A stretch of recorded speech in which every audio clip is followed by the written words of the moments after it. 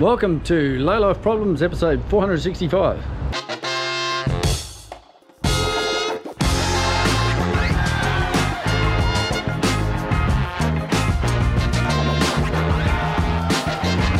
The chain of events that has got us to this point is basically this. So we lowered the van. Okay, yeah, it's great. Damn, those wheels look good, don't they? Let's get the light out so you can just get the daylight on. Don't they look really cool? Anyway, I digress. This is a coil sprung live rear end, so it's basically on an arm. This is the rear arm. Okay, it pivots on there, and these two are attached to the diff. What we did is we went, and they normally sit like about that, and they went, okay, let's lower it 4 inches.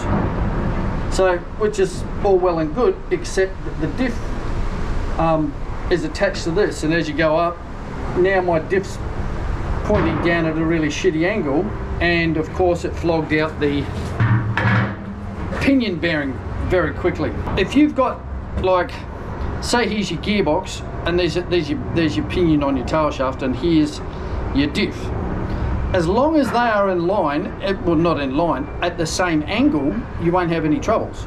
If they're, you know, like that or like that, it doesn't matter. But if they're like that, then how the two unis work is you get a whip. It speeds up and slows down. It gets a vibration. It chops out the pinion bearing in the diff really quickly. There's 2 ways you can do this actually. So when we put in the limited slip diff, I thought what I'll do is I'll change a pinion angle on the diff itself and drilled some holes, and I'll show you that in a minute. And well, actually I'll show you now. Point up. Look, I can't actually do this on a hoist because I need the weight on the back. I need the van's weight on the back wheels. I mean, you could do it on a hoist, but it'd be low down and you'd have to crawl under it anyway. What I did when we put the limited slip diff in is I re-drilled the holes here so I could rotate this forward. That one, there's sort of no room. This has got a bit of meat here. So if I undid this bolt, re-drilled those holes, and then rotated the diff, which would bring, of course, the nose of the diff upwards, right? And correct the angle. The problem is it also brought the diff forward. So when we went in, belted the crap out of the engine mount, that pushed everything back. Engine, gearbox, tail shaft, smacko, straight into the pinion bearing, which is again buggered. So I thought what we'll do is we'll try and correct that pinion angle again, see if we can fix that up. So what I've done, light tick's turned around again, is, see, here's the arm that I was showing you a minute ago. What I've done is I've raised that pivot point and moved it backwards. So actually at this end we've got like 3 fingers. The wheels are more wheelbase, so it drifts really good. A bit more wheelbase, so it's pushed the wheels back, and I thought, okay, we'll get under here and pull the diff center out and take it round to my diff guys, and they can put a new pinion bearing in it. But I thought what I might do at the same time is actually measure those 2 angles and see actually how close we are. Now this, at the moment, when we did the front here, we moved that one back to the original point. So I'm wondering if we actually need more, because we're so bloody far up, that we need to swivel that back. But we couldn't go up much further with this either, because if you look here, there's the chassis. There's not a heap of room here, but that actually gives us quite a bit of trouble. So we're actually not looking too bad, but I do need to measure these diff angles. Here we are with a protractor and a level, and we put that there, and then we swing this around till the bubble's sitting in the middle, which is about there. It's really bloody cold here at the moment and windy, and we have 10 degrees. I just have to do the same thing down here on the back of the gearbox. So we've got 10 degrees on one end and we've got 4 degrees on the back end. So I measured that a few times, and it was all around 10 degrees and 5 degrees. I know we're up at an angle at the moment, but there's a difference of 5 degrees there. So our diff is still pointing down in relation to the gearbox, so we need to bring it up. So I think if I move back to when I pull the diff out to go around the corner to get that, I might, while I'm under there, put it back to those extra bolt holes that I drilled, which I think should bring us to just about right. Because now that I've raised the front pivot and pushed it backwards towards the rear of the van, it's given us that room. So if we do, it's not riding, tail shafts up against the pinion bearing and everything's jammed in there. We fixed up the engine mount, so that's not going to push the engine back any more, and push the diff back. We should have enough there to pull that diff just that little bit, get that angle right, put a new pinion bearing in it, and hopefully the actual pinion gear and ring gear aren't totally rooted, because nobody will sell us just the gears. They want to sell us the whole diff from side to side, and that's expensive when you only want 2 gears. Anyway, let's get a bearing into it. I'll get that pulled out tomorrow. Bloody, I think the hands are gone numb, but it's freezing out there at the moment. Yeah, so all right, pull the diff out tomorrow. Stinky diff oil, and we'll get around the corner and get a new pinion bearing put into it. Our gearbox is at this angle. Our diff is at that angle. Doesn't seem much, but it's enough to bugger things up. So what I need to do, get the front of the diff up. If you imagine our arm, there's the one point it was back like that. God, never mind. Yeah, look, you know what I mean. There's 2. That's made it worse. So it goes like that. So what I can do is put those ones back, tilt the diff forward, so I use those rear holes on the diff mount, not the arms. Forget the arms, they're just crap. On the diff itself, so that sort of looks like that, and there's a hole there and a hole there that these 2 go onto, right?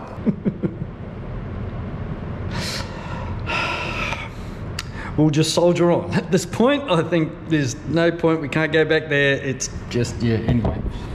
So our diff's like that, so the diff is actually pointing out like this. So these 2 here are fixed, and I've got the second hole here. So if we push it back to that hole, that will tilt the whole lot up, won't it? Maybe our 5 degrees. I think it'll be pretty bloody close. I haven't actually measured it because it's freezing outside, but tomorrow when it's more than 4 degrees, I might even measure it then. Just measure the distance and see what sort of an angle we'll get going from one hole to the other. Once I get the diff out and have a bit of a play around with it. I'm not pulling the whole diff out, I'm just pulling the pumpkin out. So take it around the corner. I've been downstairs and I've measured up the arm and the re-drilled bolt hole, and I'll do it out on paper and we'll see what sort of figure we can come up with. Just ignore that bit. The important part is the centers from the top to the bottom is 124 millimeters, and the bolt holes, the new bolt holes, are drilled 13 millimeters back. Let's find out with yonder protractor, shall we? Okay, so that's the tilt that we will get. We put that one along like that and about the center and come down 6.5 degrees. So we need around about 5 degrees, and this is going to give us 6.5. So I figure that 1.5 degrees is better than 5 degrees approximately. So we'll do that. Now I've got to go and take the diff out. Stinky diff oil. Yeah. Actually, the other thing while I think about it, this will push the diff forward 13 millimeters, but that's okay, because when we lifted it, we actually pushed it back 45. So we're still apples on our distance. There's a bit of slide room on the yoke on the back of the gearbox, on the spline, for it to slide in and out. So we're actually looking at pretty good. That's going to come out pretty close. Put this new diff bearing in, it should be quiet because it's freaking noisy at the moment. And yeah, we're all good to go.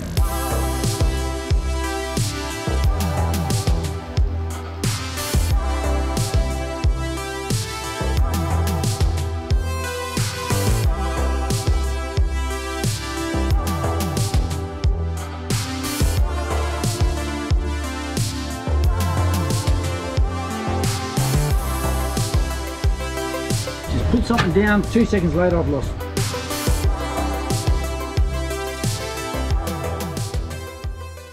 Alrighty, so it's out.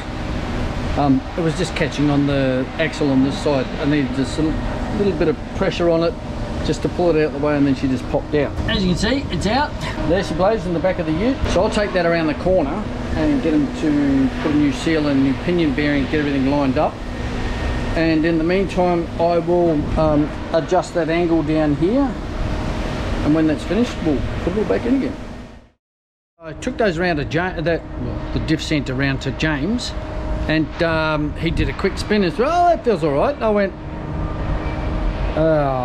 well, it's leaking at least, but yeah, and then he's what sort of noise was it making? Was it doing this? And we proceeded to make all sorts of, you know, whiny wah wah noises at each other. And he said it could be the axle bearings. Of course he was right. It's lovely and grindy, that one, and it goes clickety click. So is this one. I'm off back around the corner to see James and give him those as well, and he can put new bearings on that. And that's the way she goes. Well, I mean, the diff needs fixing up anyway. Just make sure everything's lined up, because it had been punched pretty hard in that pinion bearing, so the seal was leaking. Anyway, so let's get the whole bloody lot done. No, it's just a continuity issue. We actually filmed this bit before I grew the beard. While it's up and doing the hover car thing, we might get some other work done too. Alrighty, I've just pulled up at these guys, and I've got some extra stuff that I want them to do here. Look what else is here. Isn't that a little cutie? There he is. Here's Luke. Hello. How you going, buddy? Good, how are you? So all the bike seats are done, but the van seats, look at that. Oh, so much better. Thanks, buddy. No Done worries. a great job. All right, so we're going to chuck those in the van and take them back and bolt them back in. I've been driving the van in and out with the just on it, sitting on a cardboard. That'll be uncomfortable. Yeah. Small Fanta, please, miss. Okay, just back from Luke's, and he did send me a couple of pictures of what was underneath the old stuff. The driver's side, like, seat cushion under your butt, he just tossed it. Now we just got to chuck them in, and because I'm busting to take it for a drive because of all of the stuff we did, sorted out the diff, fixed the axle bearing, all that sort of stuff. Get these seats in and we'll be good to go.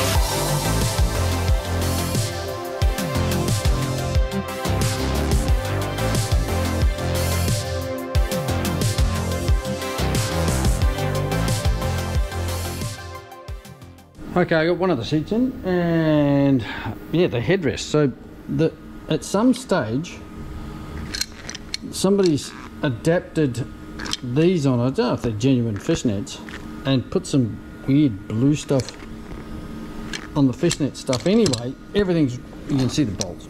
Everything is rusty. So we've, as you can see, there's the post, and they've just sort of welded a tab on there, and it sort of goes in there like that. But everything was rusty, so we pulled everything out, and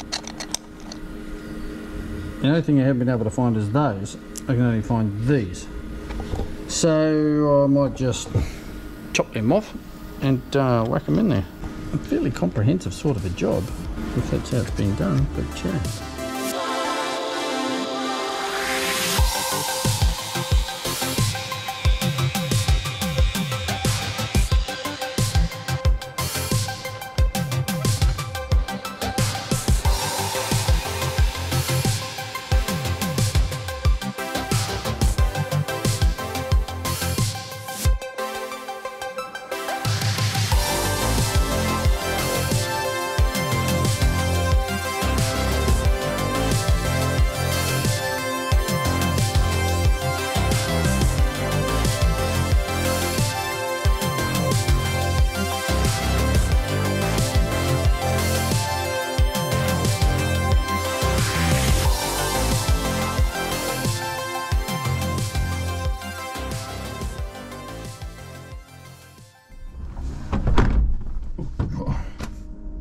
Luke.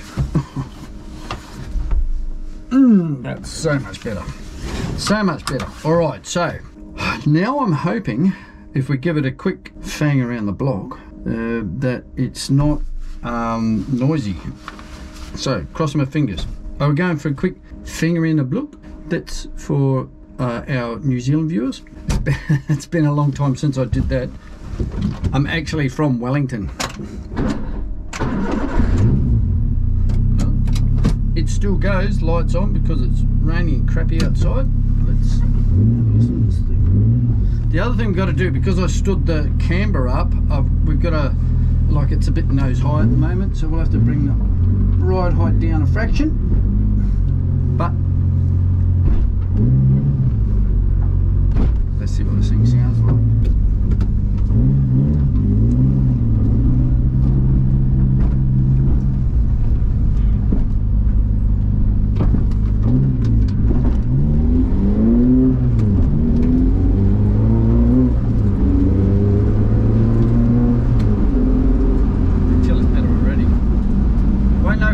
Unless we get up to about 70 or 80 k's, which we can do out on the main drag.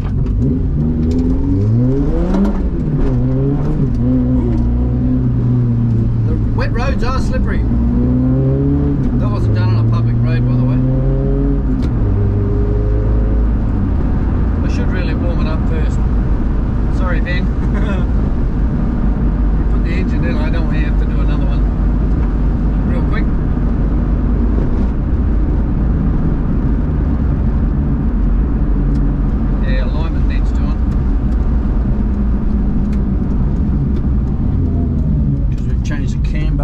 That will change the toe angle.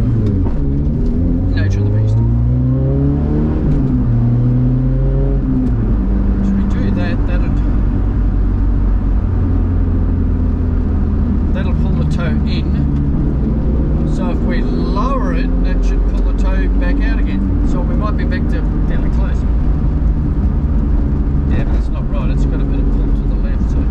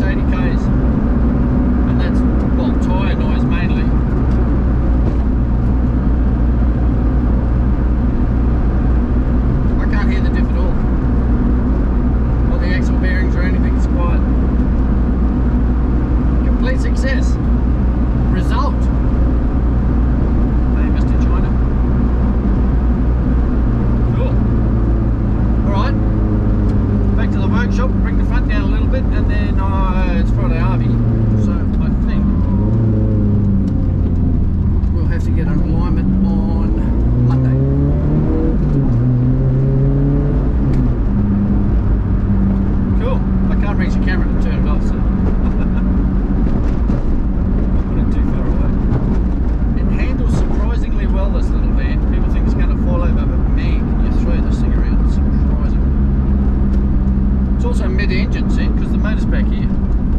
It's a mid-engine Sportsvan.